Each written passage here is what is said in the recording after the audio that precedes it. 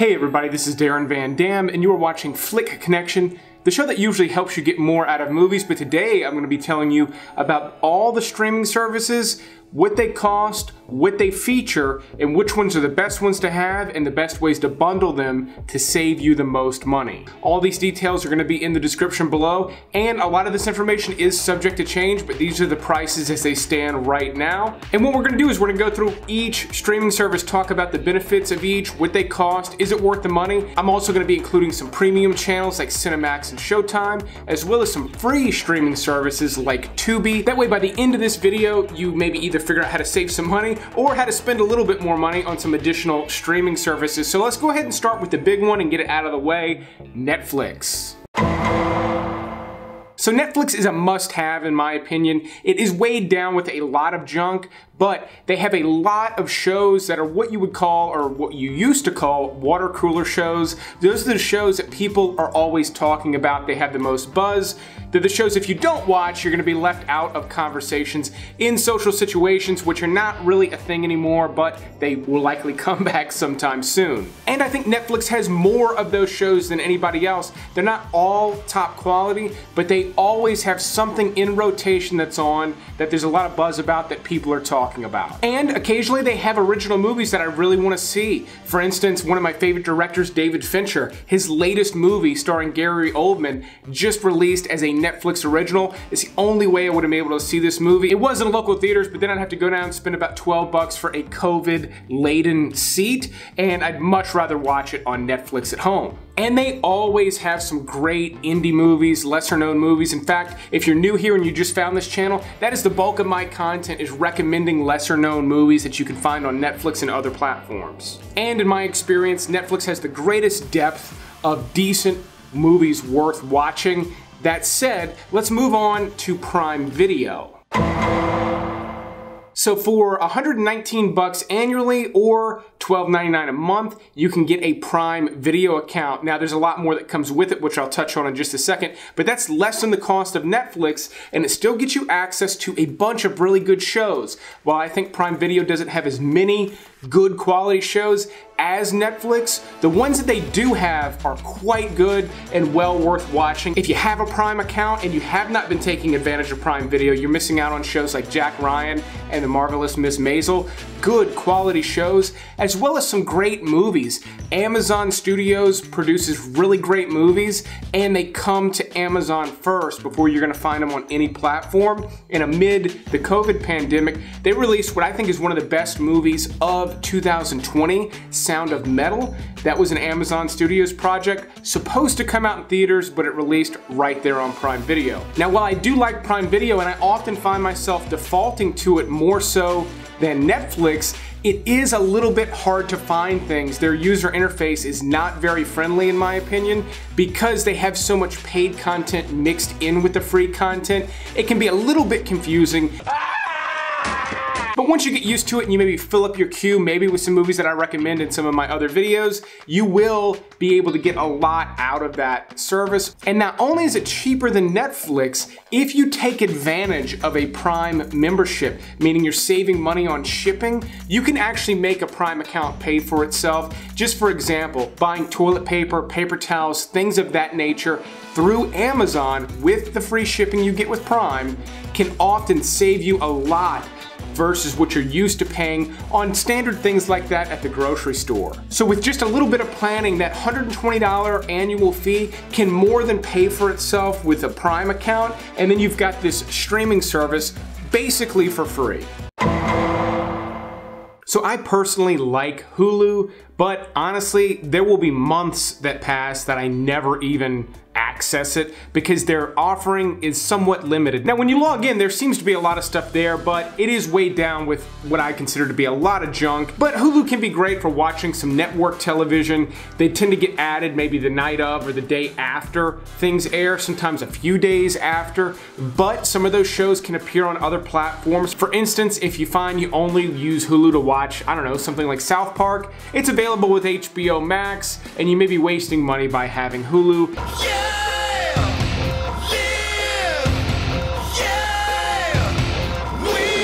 There are good movies on Hulu, but not nearly as many as there are on Prime and Netflix. And a lot of the movies available on Hulu are also available on Prime Video at the exact same time. And while they are cheap, they do have ads, unless you want to pay even more to get no ads, but then you're paying as much as some of the other platforms, and there's not as much to offer here. So it gets a little bit sketchy there with Hulu. Again, I do like it, it's just not my favorite of the major ones. Now, the new kid on the block, HBOMAX, is the most expensive at $14.99, but HBO has been charging fees like that for a long time for their content, and they make quality shows. Obviously, shows like Game of Thrones and Sopranos, you have access to all of that with HBO Max, but you have access to other stuff. They added Friends if you feel like you need to keep watching that show. Mexico! As well as a bunch of stuff from Cartoon Network, Turner Classic Movies. So they've got a real wide spread of movies from multiple platforms, not just HBO. But in addition to all of that, Warner Brothers, the parent company, is releasing all of their major releases for 2021 on HBO Max. The first one to hit was at Christmas. That was Wonder Woman. There's a new Denzel Washington movie that looks really fantastic that's about to release just days after me creating this video. And then there's gonna be movies like Dune that come out later in the year directly on HBO Max. Personally, with the variety and the amount of movies that they offer in comparison to Netflix and Prime, I find HBO Max to be well worth the fee that they're charging.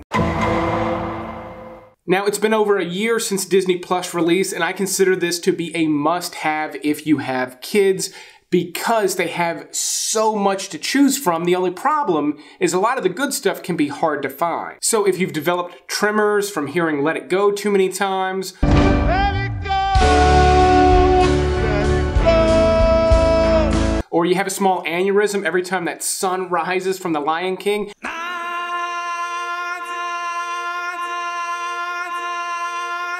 there's a ton of other stuff you could be watching with your kids, including some classic Mickey cartoons, a bunch of shorts produced and sponsored by Pixar, as well as some really fantastic little hidden gem shows like Bluey. My kids are 5 and almost 3 years old, and they love Bluey. It's a great little family-friendly show from Australia that's squeaky clean but fun to watch with the kids. And there's more stuff. There's a lot there. It just doesn't all rise to the surface, so you do have to dig with Disney Plus. And I have to mention The Mandalorian. It's one of the hottest shows going right now. I feel like it's hotter than anything on Netflix. Everyone's talking about it. I do think it's a well done show.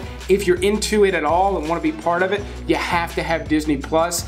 It looks like they're going to be going in that direction as well. They're producing a lot more shows within the Marvel universe and everything like that that are going to be considered must-watches. So if you're into the properties that Disney owns, which is like half of entertainment right now, that's another reason to get Disney Plus. And their pricing is more than reasonable considering how much you get for it. Now, ESPN Plus is cheap, but it's also not going to include a bunch of live sports. They're more known for some of their original programming, and while they do get some big games at times, if you're going to follow a particular sport or a particular team through the season, this is not going to be the way to do that. This is going to be a way to access some major sporting events and also access some of their hit programming like SportsCenter, if that's something you're already somewhat addicted to. Now, ESPN Plus does come up in one of the bundles that I'm going to be talking about in just a couple of minutes, but if you're not an ESPN fan, I don't really see a reason why you would want to get ESPN Plus.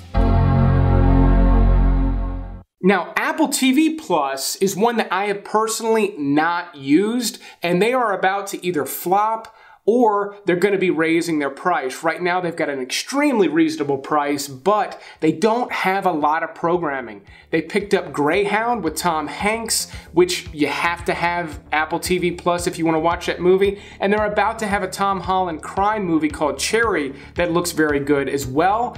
But some of their original programming is very intriguing. Ted Lasso is supposed to be incredibly funny. I always figured that tea was just gonna taste like hot brown water. And you know what? I was right. Yeah, it's horrible. No, thank you. Welcome to England. And the show C with Jason Momoa is also supposed to be pretty incredible, so well worth checking out for the low rate, but they're either gonna need to start doing better or they're gonna go by the wayside. So I wouldn't invest too heavily in having that Apple TV account just yet.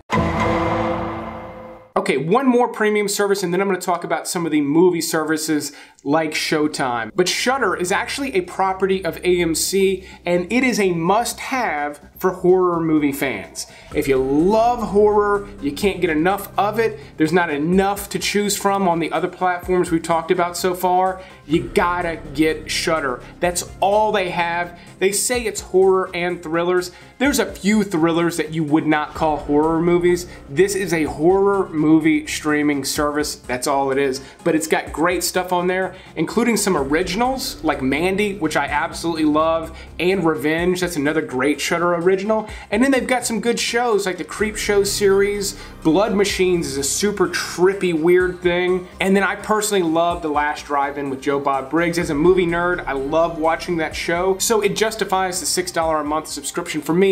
But if that's not for you, I wouldn't bother with Shudder because again, that's all that it is. I will also say with Shudder and some of the other premium networks I'm about to mention, you can include them with Prime Video, some of them even with Hulu, just as an add-on. The price is not different at all. It's a little easier to access because you don't have to have all the different apps. You just jump into Prime Video and your stuff is right there at the top to choose from. However, things like Shudder, while you pay the full price, you don't get access to 100% of the content available on Shudder, so be aware of that before you start bundling things with your Prime Video account. Now, even though I pay for a subscription, CINEMAX is low on the totem pole for me. If I was going to cut anything, it would be CINEMAX. However, it is the premium movie channel to go for if you love action. It's loaded with good action movies, crappy action movies, and a handful of original series that are all action oriented, and they are quite good. But if you're not really an action movie person, CINEMAX has not really got too much for you. Moving on to Showtime, they're a longtime competitor of HBO, and while not quite as good, they do have a good selection of movies always in rotation, and then they've got some really fantastic shows like Ray Donovan, Shameless, and Billions. All popular shows, really well done, but if you're not already into them, my honest opinion is that there's plenty of other stuff to choose from on all the other platforms. In fact, there's too much. There's more than you could ever possibly watch on the other platforms to really justify getting one of these accounts unless you're just really interested in one or two of the shows that they have.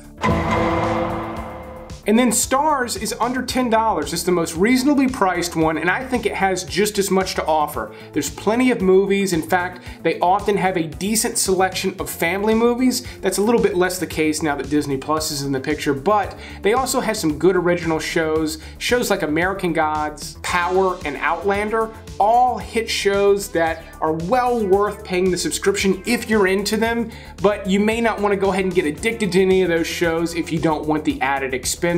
But STARZ is up there. STARZ is one that I would hang on to for the price. Now, something to keep in mind is that all the movies available on networks like Showtime, STARZ, and CINEMAX, they rotate out and end up on Netflix and Prime Video eventually, or at least most of them do. So it's not really worth getting those just to get access to the movies that's on them, because they won't be on there forever, at least in most cases. But if you're like me and you just want access to more stuff at any given time, it is worth picking up at least a couple of those premium networks.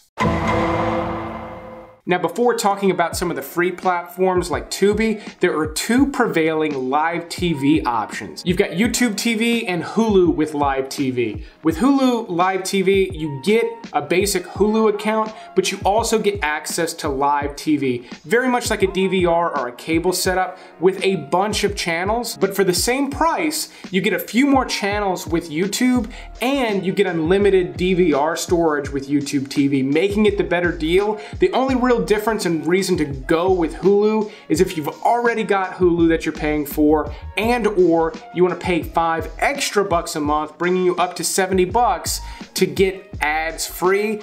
Not quite sure that's worth the extra money because you're not going to have 0 ads on live television, only on recorded stuff. Even that is probably not the case 100% of the time. Now, Tubi is my favorite free platform. They've got a great selection of movies that I like and like to recommend right here on the channel, but I also find that of all the free networks, their ad breaks to be the most reasonable. They're spread out, they don't interrupt the movie too much, and they're very short. Now, they're a little grating because they're repetitive. You typically will see the same ad throughout the movie, but again, you're not being interrupted nearly as much as you are with some of the other networks, and it's totally free. Whatever device you use, odds are Tubi is available, and you can start watching stuff on it right away, and there are no hidden fees whatsoever. Peacock is relatively new, and they have a decent amount of shows and movies just like Tubi. In fact, I think they have a rather good selection. I do find their ad breaks to be a little bit more of a bother to me. They're longer, they're a little more aggressive, but not terrible, so I will occasionally watch something on Peacock, but man, I've got to be really starved for something to watch on all the other networks to really go with Peacock. Peacock does have a paid service, which honestly, I don't know why you would pay for that. Again, when there's so much to choose from, if you really feel like you need the stuff that they're putting behind the paywall, then maybe you just need to get live TV with one of the other options. Crackle falls in a similar category. They have some interesting original stuff, but nothing too exciting. But they also run ads, and they're okay. They're not as good as Tubi, but they're also not as bad and abusive as some of the other networks. One that I just don't even want to include on this video is IMDb TV. They often have good movies, but they want to hit you with ads every 10 minutes, sometimes more often than that, and I'm just not having it. It's 2021.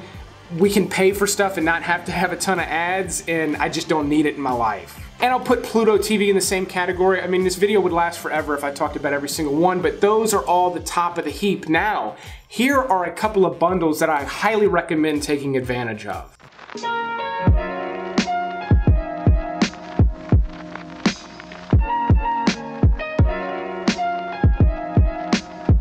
And as far as I'm concerned, all these networks like CBS All Access and Fox Now can go a because we don't need to keep paying for this content. It's available on other platforms. It's available on Hulu. Why the would we pay extra money for it? The content that they're creating on these things doesn't even look that enticing compared to what else is available. What do you think of that, CBS All Access? My personal streaming makeup includes Netflix, Prime Video, HBOMAX, Hulu, Disney+, SHUDDER, STARZ, and CINEMAX for right at $70 a month.